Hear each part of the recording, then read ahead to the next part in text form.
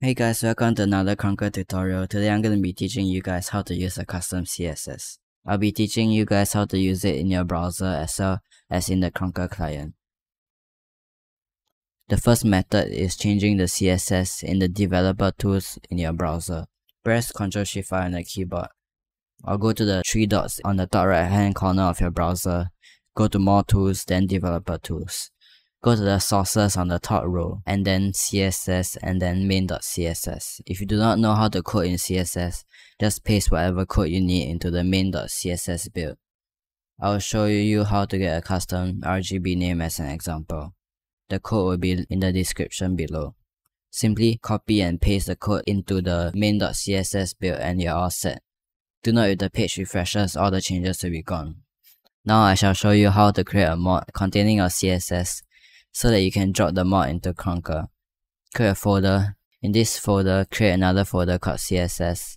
In this CSS folder, create a CSS file and name it main_custom.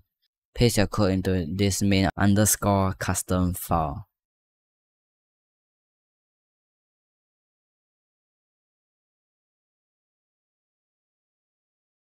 Simply drop this into the load mod section of Krunker. The third method is using a Krunker resource swapper.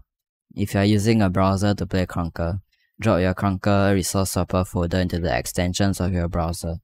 Remember to turn on developer mode in the extensions tab. Your Krunker resource swapper should contain your CSS folder and these are the files that I'll link down in the description below for you to download. When using a Krunker client, just make sure that your Krunker resource swapper has the correct naming and is placed in the documents of your computer. Alright, that's all for this tutorial. If you have any questions or need any help, feel free to leave them in the comments below. Remember to like and subscribe, and I'll see you in the next one. Peace.